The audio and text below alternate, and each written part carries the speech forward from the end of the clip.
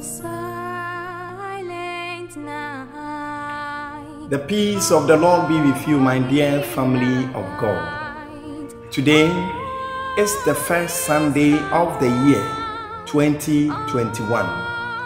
And today as a church, we celebrate the Epiphany of our Lord Jesus Christ. The Epiphany of our Lord Jesus Christ is the revelation of Jesus as the Son of God, both divine and human. Jesus reveals to us the totality of God, and he indicates to us that to have seen him is to have seen the Father. So by his words and deeds and actions, we come to know who the Almighty God is, the Father and the Son and the Holy Spirit.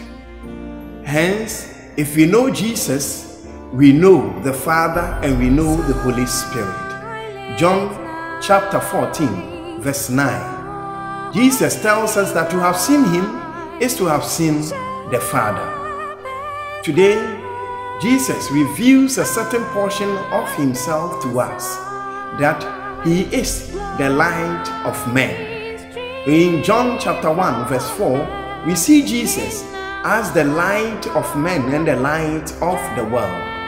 Hence today, I would like us to reflect on the theme, your light, Jesus has come.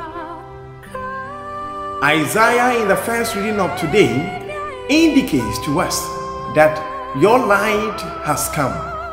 And this light does not just come, it comes along with the glory of our Lord Jesus Christ.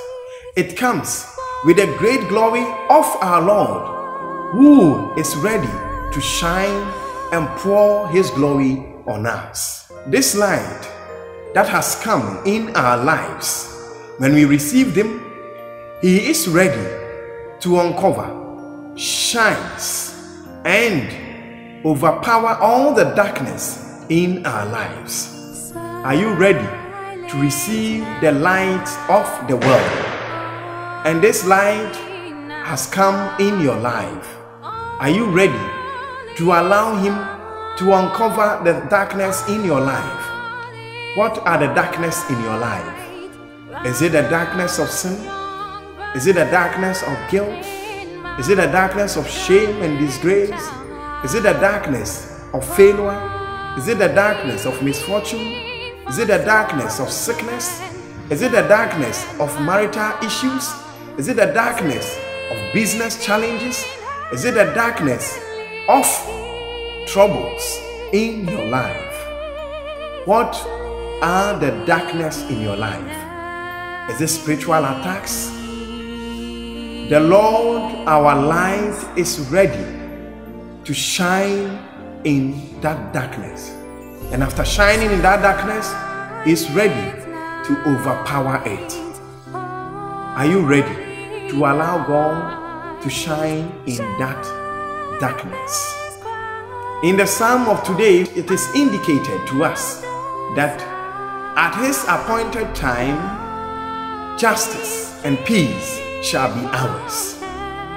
Whatever darkness in your life, when the time comes, our Lord Jesus Christ will shine in that darkness, and you will have peace and you will have justice. For the promise of God, we have a share in that particular promise. And that promise is the promise of the love of God, the promise of peace, the promise of prosperity in your life.